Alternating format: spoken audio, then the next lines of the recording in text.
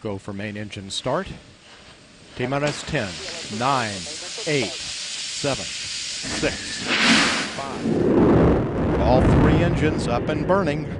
2, 1, 0, and liftoff. The final liftoff of Atlantis on the shoulders of the space shuttle. America will continue the dream. Program, Houston. Roger, roll, Atlantis. Houston now controlling the flight of Atlantis.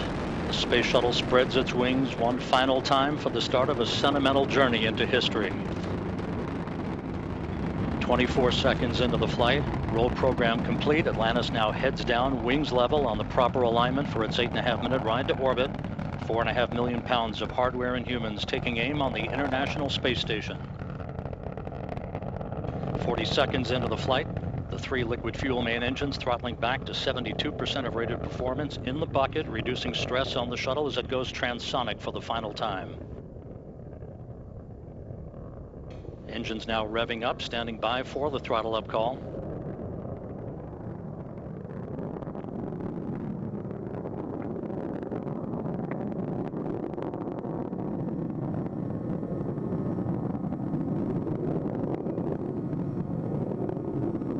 Atlantis, go at throttle up, no action, DPDT.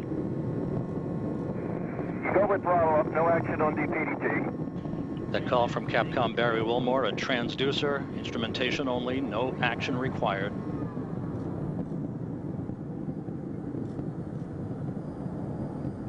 Atlantis now 15 miles in altitude, already 16 miles downrange from the Kennedy Space Center, 1 minute 40 seconds into the flight. Atlantis flexing its muscles one final time. Atlantis traveling almost 2,600 miles an hour, 21 miles in altitude, 24 miles downrange, standing by for solid rocket booster separation.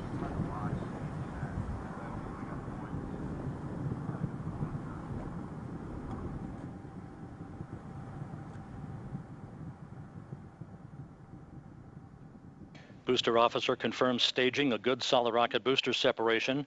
Guidance now converging. The main engine steering the shuttle on a pinpoint path to its preliminary orbit.